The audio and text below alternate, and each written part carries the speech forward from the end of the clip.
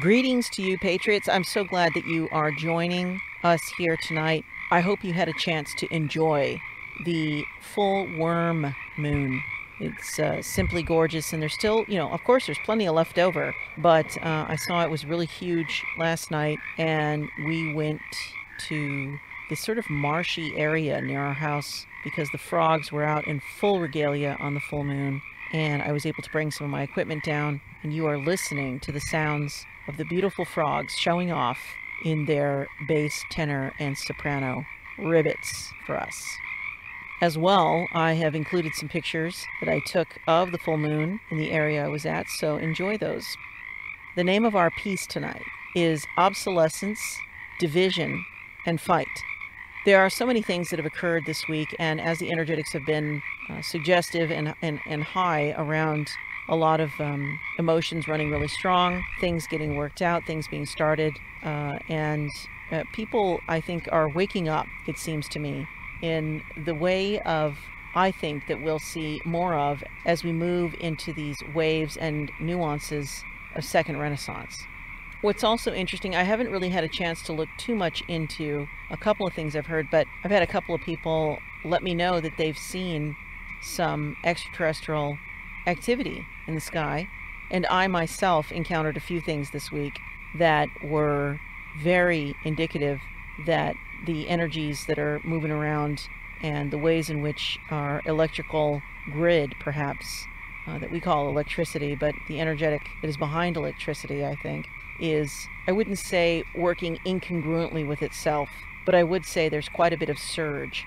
And so it seems as though that with the ley lines and the earth itself registering some of this electrical current and these energies that are intermingling predominantly, that we really do seem to be moving into perhaps some uncharted waters, and at the very least the experience that is coming from having a whole new way of being in a life that we are now at the brink of.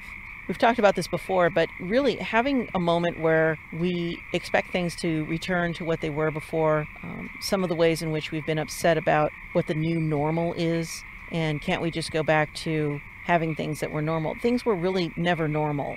There are things that we've gravitated towards, and there are also ways in which we have become accustomed to in our growing up, attached to certain ways. It doesn't mean that those things were necessarily wrong or that we shouldn't have become attached to certain things. But as we are moving into a whole new time, it's really important to remember that these are the things we've asked for. These are the things we have been praying about, we've been talking about, and we are now at that place where things are starting to shift. There are things that are falling away, and there are ways in which things are emerging that perhaps we would have never suspected that they would. I think I've had more conversation this week in one concentrated week than I've ever had in any week of my life. And I'm so grateful for it. The people I've been talking to, the ways in which we've been interchanging, and the ways in which we perhaps would have considered the parallels to be coincidences are now very evident that they are not. Things are moving in tandem. There is an order to everything.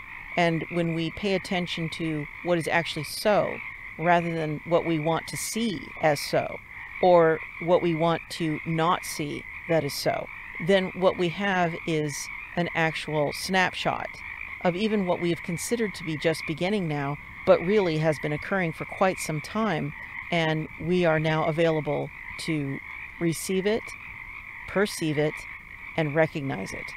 I was having a conversation with my sister, and she had talked about the word obsolete, simply because we were discussing the ways in which there are markers, there are pieces of information and points of reference that we think are very, very important for humanity.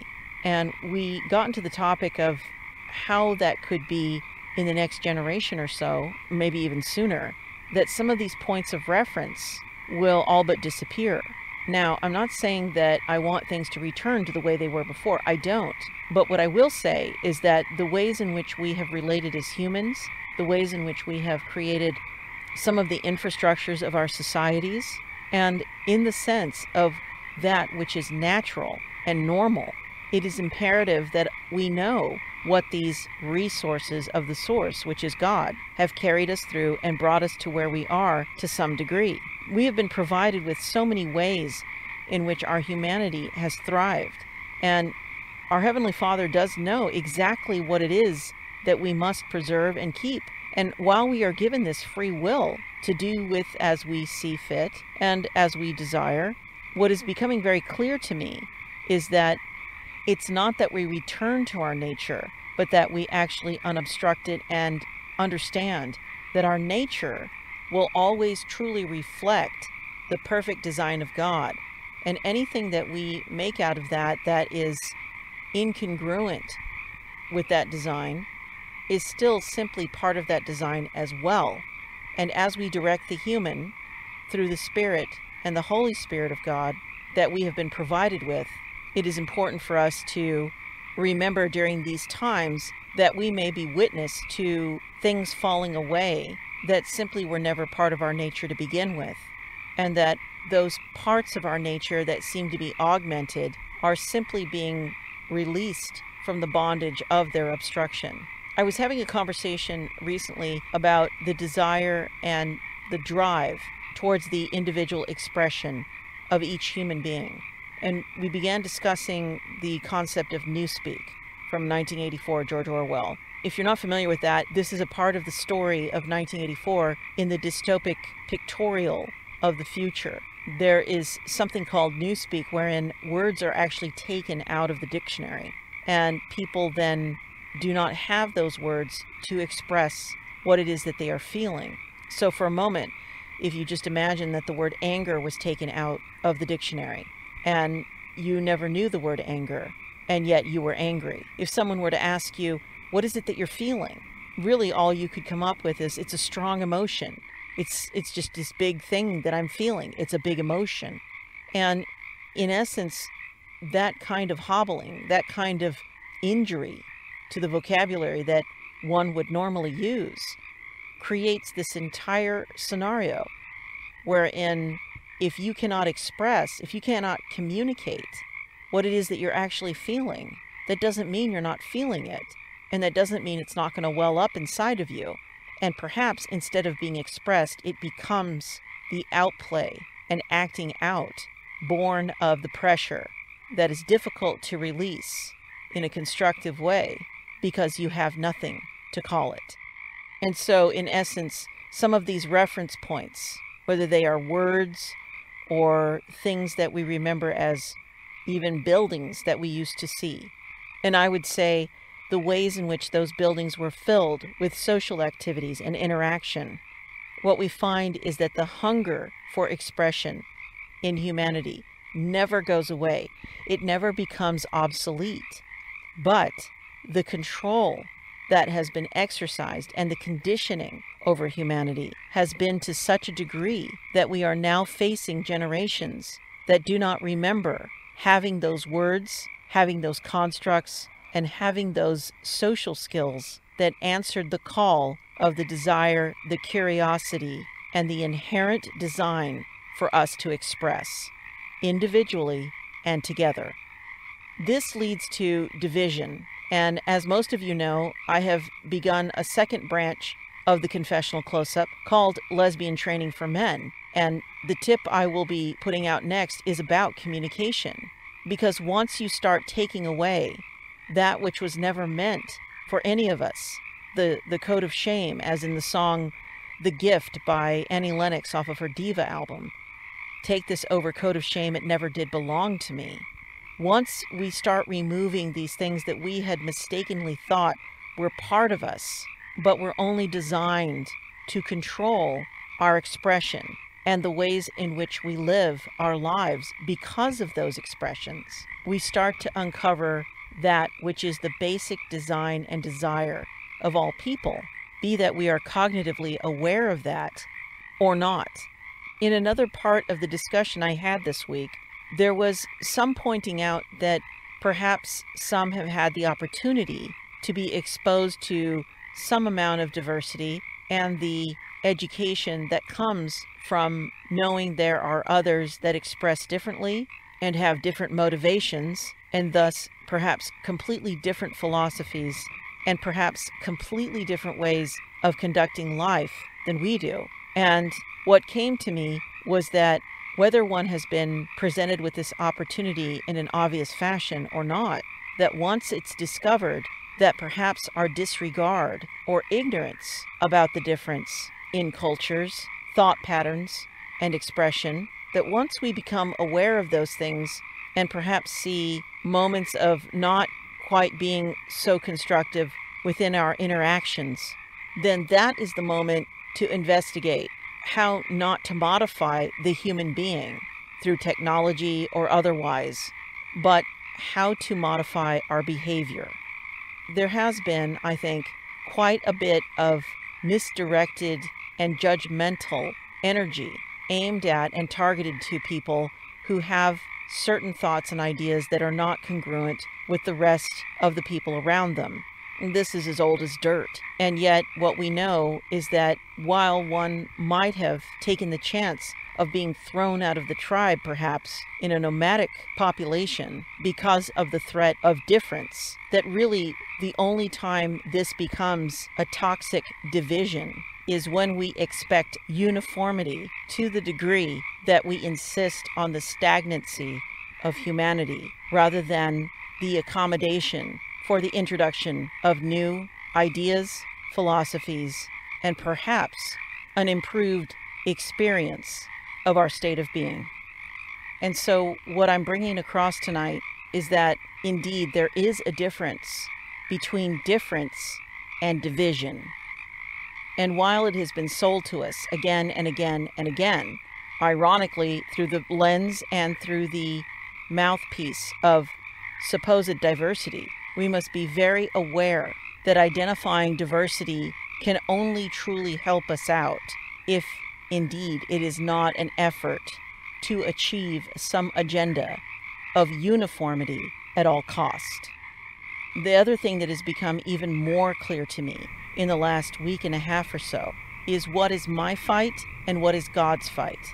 What is ours to fight and what is God's to fight. As we have covered some of the concepts around what is bravado and what is bravery, my life has been tested in these last days to really see what that actually means to me and how much of it I'm invested in. And what I can say to you is that I'm very, very clear about what I can do as a directed by spirit human and how well I can identify for myself what is not mine to take on. And this isn't because I have this big idea about what it is that I'm picking and choosing to take on or not. It is simply an understanding of the spiritual laws and the laws of nature and the laws of God, which are all the laws of God, that which could be very deconstructive to myself and that which I would do best to adhere to, as I do not control it, I did not create it, and I am subject to it as any other human.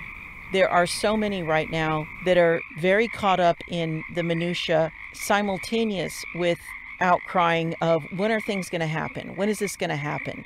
When are we going to see the arrests? When are we going to see this? When are we going to see that? And I've heard people say that, well, all we can do is wait. Well, there is no waiting. There's no waiting. We really are in this time of knowing what it is that we must fight for, what it is that we must build together, how it is that we are to be in construction during this time that we claim is a waiting period. There is no waiting unless you consider God will just take care of every single little detail and that here we are with nothing to do. This is not the case. For just as God made the flood, Noah was busy building the ark and taking instruction. And I find that the lens that we all have, that we've lived through, that we know well, is that arena that we can do so much in. And I would also say that if it's not clear what there is to do, that is the first task. Finding out what there is to do. Because there's plenty. When I think of the people that have sacrificed much, much more than I have, so that I can be where I'm at, and indeed where all of us are. And when I think of the sacrifice of Jesus Christ and his blood for us, that there is no waiting. The starting line has been crossed. The gun has gone off. And if we are waiting to develop ourselves to simply get in the race, this is yet another part of the conditioning that we have been sold, that we cannot possibly be responsible for any part of what we are about to do, for how we are next to run this race, because we need to wait until we develop into something better. There is nothing better. There is only what we are, and there is only who we are, and there is only doing that which is there to do right now, in this moment.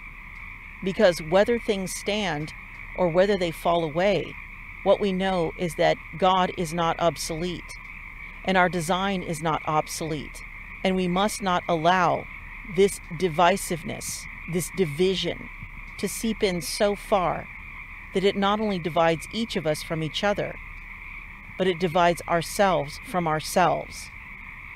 And there is no doubt that as we go to fight, we will be shown what there is to fight for and how we are to do it. And we will also be shown where not to do the fighting, that which we cannot possibly wage war on, because it is not ours to do. It is God's. In these ways, we become the faithful people.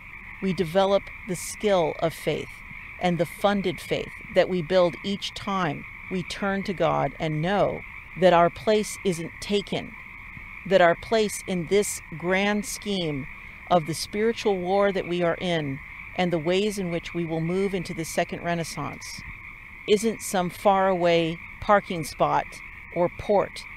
It is a place that we were actually placed in so long ago, and that we have been invited to come from, to fight for, create, and advance all of humanity into the second Renaissance, wherein we are as unified as we are diverse.